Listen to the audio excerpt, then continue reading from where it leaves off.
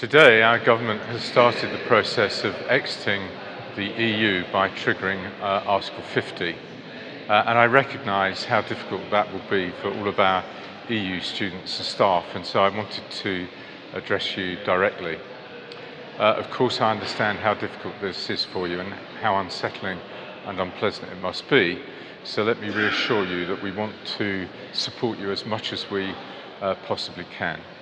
As EU students and staff, you are an intrinsic part of this university. You're very central to the core of what we do, and we value your input very highly.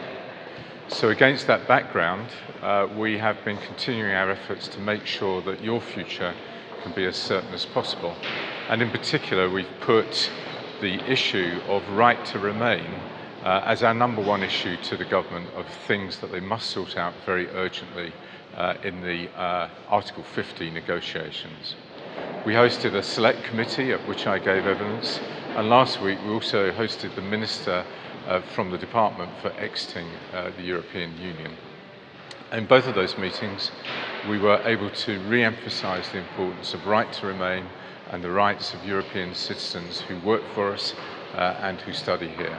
I was very pleased that we were able to press that point home quite so clearly to key players in this process.